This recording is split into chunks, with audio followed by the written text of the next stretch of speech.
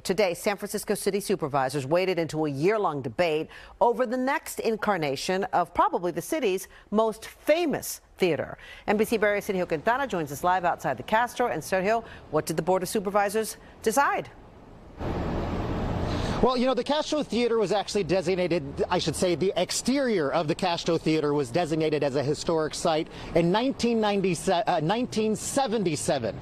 Today, the supervisors agreed to preserve the interior as well, except they did also approve a last-minute amendment that would basically allow the operator to make some changes to seating. By a pretty clear majority, supervisors agreed that it was necessary to keep the Castro Theater as a viable venue in the city. For 101 years, the Castro Theater has endured earthquakes and pandemics. It's been a rallying point for countless protests, film screenings, and live performances. It's one of the city's last large old-time movie palaces.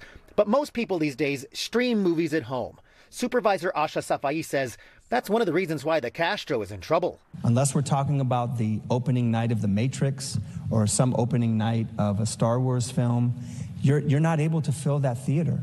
The latest proposal by Berkeley-based Another Planet Entertainment involves removing the floor seating and installing a series of levels leading to the stage. That would allow for standing room only space for concerts.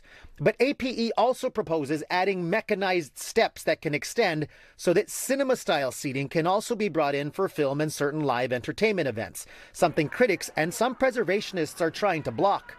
Today's amendment that would allow for changes was proposed by Castro District Supervisor Rafael Mandelman, who says neighborhood merchant groups support the new operator's plans. I think they are concerned about seeing another vacant property in the neighborhood and don't actually think the APE project is a bad one, and in some cases think it is a very, very good one.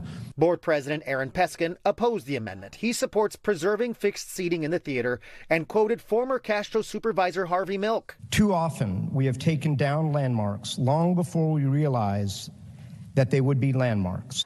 Before today's meeting, a small group of demonstrators also voiced their opposition to removing the Castro's fixed seating. If they remove the seats and they flatten the orchestra and then it is a failure as a music nightclub, then the interior has been destroyed. By a vote of 6-4, the supervisors approved Mandelman's amendment, which would allow Another Planet to make seating changes. So now nearly everything inside the theater, including moldings and chandeliers and frescoes, is going to be designated to be historically protected. But this doesn't necessarily mean that this whole situation is resolved. Another Planet still needs to go before 2 more commissions and possibly another meeting of the full Board of Supervisors before starting any proposed renovations.